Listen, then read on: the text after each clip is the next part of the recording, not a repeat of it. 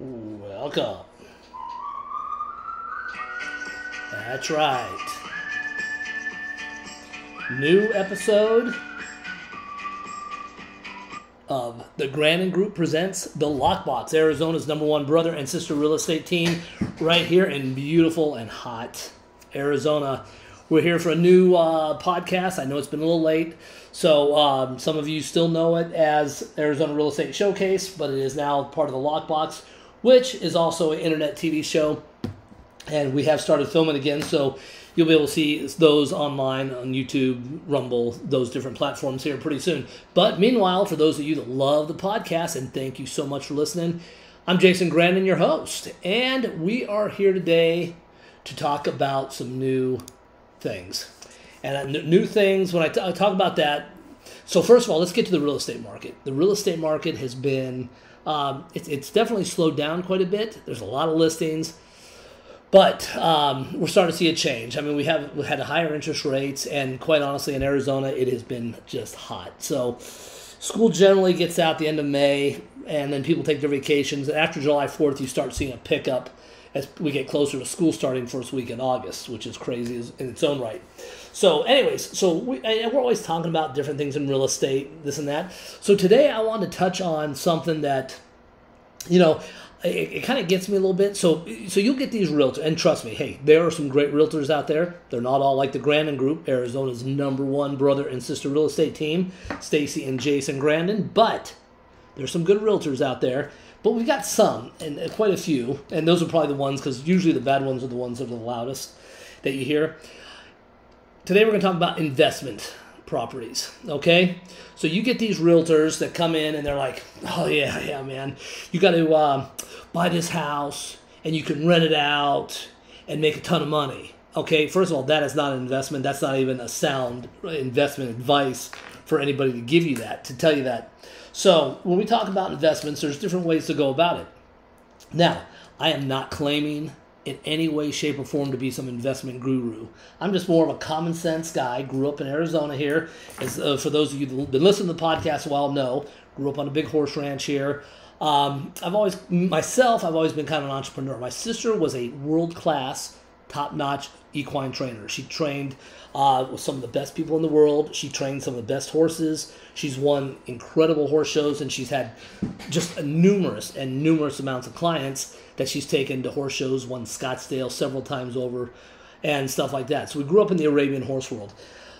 Me, I've always liked the business side of stuff, but I never really got involved in working with a corporation or anything like that. I worked at, starting jobs, Dairy Queen. I did open Planet Hollywood and Chili's, and did those kind of things while you're in school. But then, we worked on the Arabian Horse Show for years, and that part of it, my sister was showing horses, my dad was the president, and I raised the money for him. So I've always liked the entrepreneurial spirit. And so when we talk about investments, I'm not talking about, hey, go in and buy a house for $300,000, which is very hard to do. Come in Arizona. Come in, buy a house for $300,000, and then rent it out for $1,000, $1,500 a month. It's just not going to happen, and it's hard to do. So I'm going to give you my intake on some investment stuff, and you guys do what you want with it. But it's going to kind of maybe make you think about things a little different than you've been thinking about when we talk about, hey, I've got some money. I don't want to put it in the bank. I don't want to put it in the stock market. What should I do with it? Okay? So we talk about investment properties, and the first thing that comes to mind is rentals. And that's probably 95% of the realtors out here. And I'm just throwing that number out there, maybe not. But the ones that we hear about that we shouldn't be listening to, those realtors, let's just say 95% of them, they tell you, buy an investment property and then rent it out, okay? First of all, when you buy an investment property as a rental, you are 1 month away from going broke on that property, okay? Plain and simple. You are always 1 month away. They file bankruptcy, guess what? In the state of Arizona, you can't touch them for a few months. They file bankruptcy, you can't say, oh, well, you owe me money. You got to still make that payment. During the whole COVID nonsense, same thing. People were saying, oh, I got COVID, I can't pay rent. But guess what? The landlord still had to pay the bank. The bank wasn't giving any credits. So anyway, so if you're going to do the investment as far as doing a rental property, first of all, got to do the research on the areas. Now, personally, as owner of InstantRenters.com, I like Section 8 renters. There's going to be a lot of people that have this bad taste in their mouth about them. Oh, they're deadbeats. They don't pay. They tear up the house. That's actually not true. So Section 8, first of all, is very hard to get on. It's a state-run program, which we all know anything run by the state sucks. But this program, I got to tell you, I like because they do pay you. And if they're late, they pay you late fees.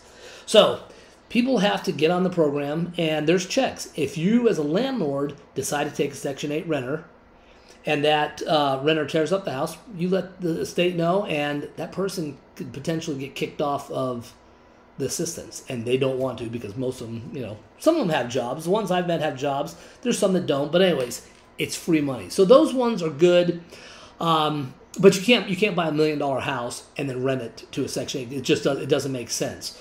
So if you're looking to get $1,000 a month, you've got to buy something probably that ran you, I don't know, under $150,000 to purchase. And sometimes the areas tend to be a little less desirable.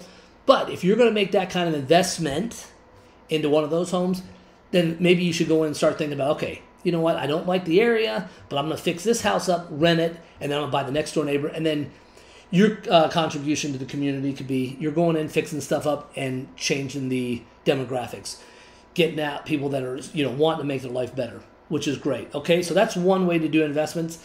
But if your realtor or somebody is telling you, hey, go buy this house for $1 million and then we're going to rent it out for $4,000, the rental market's good, but you know what? Somebody who's making $4,000, or someone who's paying $4,000 a month, they've got to be making at least $12,000 a month to cover that note.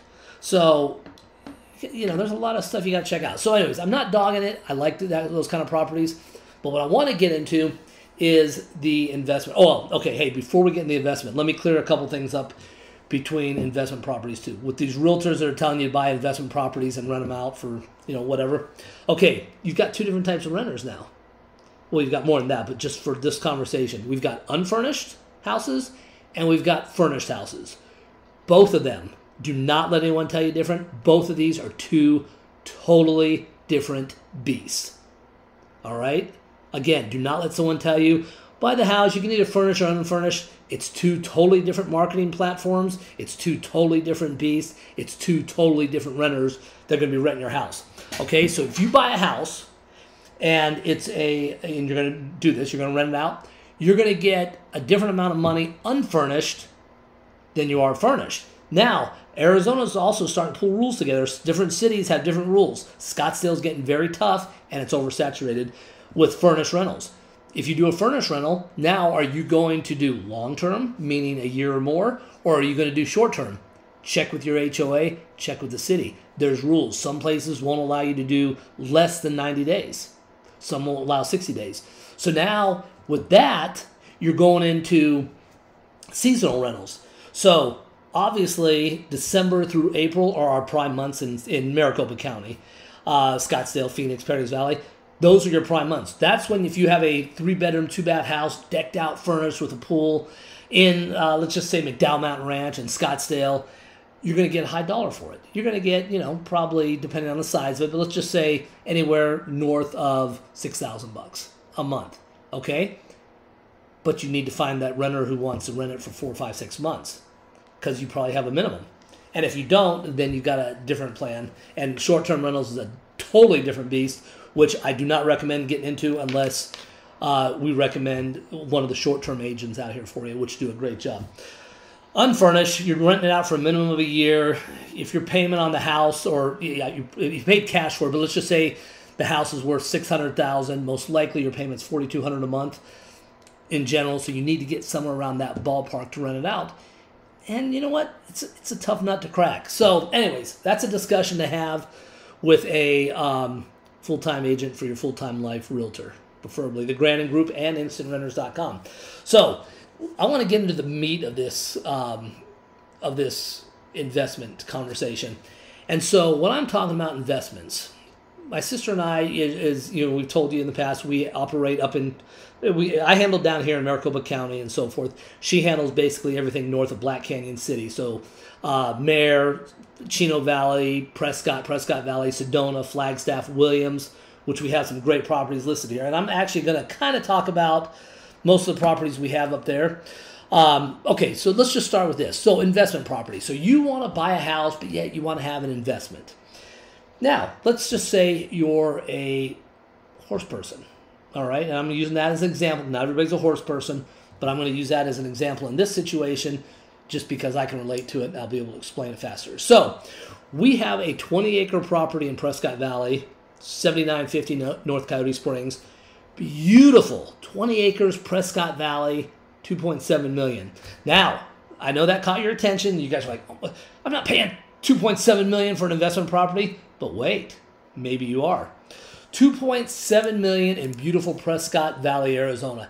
45 minutes to Phoenix, 25 minutes to downtown Prescott. Growing community, tons of growth going on, tons of people moving in, restaurants, movie theaters, everything you want to do is there. So we got that part out of there. So now we've got 20 acres that has a whole equine setup. 10-stall barn with large runs, office, tack room, grooming washes. Another 11-stall mare motel, which you can rent out. It's like a MD barn, but it's see-through all the way around. A 4-stall breeding barn with run stocks. 5-stall shed row barn. So right there, you've got 26 stalls, okay? And now if you take the 2,600 and, you know, you're going to get, we're demanding right now, let's just say on the low end, $500 a month rent. So $500 a month times 26 stalls is $13,000. Now that's just on those barns. And there's some other ones in there. There's some turnouts. You can get, that's $13,000 when you purchase this property. That's automatically coming in. On a $2.7 million investment, more than half of your mortgage payment with a 10% down is covered. Okay, so you following me here? So now you've got tons of room. This place got 20 RV hookups. Wait a second, 20 RV hookups? You mean to tell me I can rent out 20 different spots at, I don't know, $200 a month? There's another $4,000. And or not even monthly. You can go daily, $200-$300 a day. People that are traveling across the country in the RVs don't necessarily want those big camping places, the XOs or whatever they're called. They'd like to have a place like this, especially if you've got a place for their dogs to run, for their horses to be turned out, and so forth. Investment, my friends, investment. There's a second home on this property. It's a tiny home with a loft. You can rent that out. There's also a 3-bedroom home that if you choose to live in it, you've got yourself a home. So now you're living in a home, and you can hire somebody to run the ranch part of it, get new people in there. Pretty soon, if you had 50 head of horses in there, which is not hard to do, your entire mortgage is covered. You live in the house, which is away from the barns. You got 20 acres, and regardless of the economy, your property's still going up. Investment, okay? Let's shoot over to Litchfield Park. Beautiful, beautiful 2-acre property here that we just put on the market a little over a month ago. It's got irrigation. It's on the county island. Another investment property. So the people that are selling it actually live there, and they're moving. So, but they live in this property, and they have 3 horses. It's got 3 horse setup plus a huge turnout and irrigation. A place like this, somebody can go into, especially with the irrigation, which you're not going to get in a subdivision. You go in there, guess what? You can start growing grapes, plants, crops. You can bring in cattle. You got horses. You could, this one's got an RV hookup as well. So guess what? You can rent out the RV hookup. Basically, anything that can go on, you can make money off of. So this place here, we're at $899. So you're essentially $900,000. RV hookup, you could easily rent out for, I don't know, $100 a day. And you'll stay busy. Plus, if you decided to rent out the horse part of it, 3 stalls at $500 minimum each, that's another $1,500. Guess what? Your mortgage has just been cut in half. And you've got a property that you're getting below value in this market. And pretty soon, you know what? You're well above that, and it hasn't cost you anything to own it. All right? This other one we have, and this is another great investment property for those that don't necessarily want horses, but maybe you do. We got one up in Chino Valley. And again, I'm just using the ones we have listed for examples. There's thousands of these things. So this particular one we have up here in Chino Valley is beautiful. It's a mobile home. And trust me when I tell you, you wouldn't even guess it. The manufactured home is absolute quote-unquote luxury. 3-bedroom, 2-bath. This property is 9 acres, almost, it's a little over 8, is fully sustainable. So my sister and I went over there. The guy was baking bread from stuff 100% from the property. 100% sustainable. So for those of you that preppers and stuff like that, this is a great place. But get a hold of this. It's got an RV hookup, which you can add more. It's got a well. Plus, it's got it's an equine setup. So you've got, I believe it was a 15-stall barn with tons of hookups. You can rent this entire thing out. Now, for $7.99, this thing will more than cover it. You could bring in a trainer to train the horses, and they can rent the stuff out, and it's going to more than cover your $4,200 a month payment. Possibilities are endless, friends. So it's just the way you look at it. And finally, we got this other one here. I don't want to keep bragging about our properties, but we got some cool properties. Got one in Apache Junction. Now, we met with we talked to the mayor of Apache Junction, and this particular street, Ironwood, the city is going through, and they want to make this the new quote-unquote clean, the middle of the city, and this is Apache Junction. So this property here is 1.25 acres. It's got 4 RV hookups. It's got a 3-bedroom, 1-bath, a 2-bath house with 1 kitchen that you could split right down the middle, add a kitchen. You've got a duplex. You've just doubled your income for less than $1,000. Now, it's also got an outdoor patio. So now you can rent RVs, host parties, weddings, Airbnb for $775. You making money each month on that. Plus, the city wants to revamp stuff, so getting zoning changes is going to be good. I mean, it could be an RV park. It could be a storage. The next door neighbor directly connected to this property just sold for $1.7 million, and we have this one on for $775. So, friends, when we're talking about investment properties, some of you want to listen. Being a landlord is a full-time job. Any way you cut it. So, if you decide you want to be a landlord and you want to get into the investment properties, that's fine. But just know that it is a full-time job, and it's not just sitting back collecting the money on the first of the month. It is way more than that. And it can be very difficult. I mean, my wife and I, we had a situation. We bought an investment house in Desert Ridge, bought it, closed on it. Next day, we rented it to some quote-unquote friends. The next day after that, they filed bankruptcy, and we couldn't touch them for 6 months. But guess what? We still had to make that $2,200 a month payment on that house on top of our other house that we own, on top of the kids, on top of all our personal expenses we had. Life can change pretty quick. So, when you guys are thinking about investment properties, there's tons of ways to go. Hey, commercial is a great way to go. Investing in some apartment complexes, if you can find the guys that aren't scumbags, investing in apartment complexes and REITs are a good way to go as well. Those you want to check out, you really got to vet the people on that. But sometimes those can be really good investments, especially in a wild rental market. And we're going through that now. We're kind of coming out of it a little bit, but it's still great. So, if you're thinking about investing, reach out to the Grandon Group, Arizona's #1 brother and sister real estate team, and let's talk. I mean, you don't have to know about animals or agriculture and stuff like that. Once you get used to somebody in the back of the property every week parking their RV, but you're getting paid for it, things like that become a habit, and you're like, you know what? I'm paying for a property that's appreciating. I'm getting paid. People are paying for me to live here. That, people, is a great investment. And hey, they are all over the state. So now you don't have to go to Scottsdale and say, I got to buy a Scottsdale house to make a perfect investment. No. Why? You got things that are going to draw you more money and stuff. And there's people with experience in these areas too. So there's still enough room that you can maybe hire project managers or general managers to take care of some of this stuff for you. So anyways, I just wanted to give you the take on the investment stuff. So investing in Arizona real estate is awesome. No one's going to tell you different. It's a great place to put your money. Work on getting the best deal you can. I mean, just because someone's asking X doesn't mean you have to pay X. Get creative. Another thing that's been very popular out here, and again, you got to watch the HOAs on this, but assisted living homes. So we've got a few clients.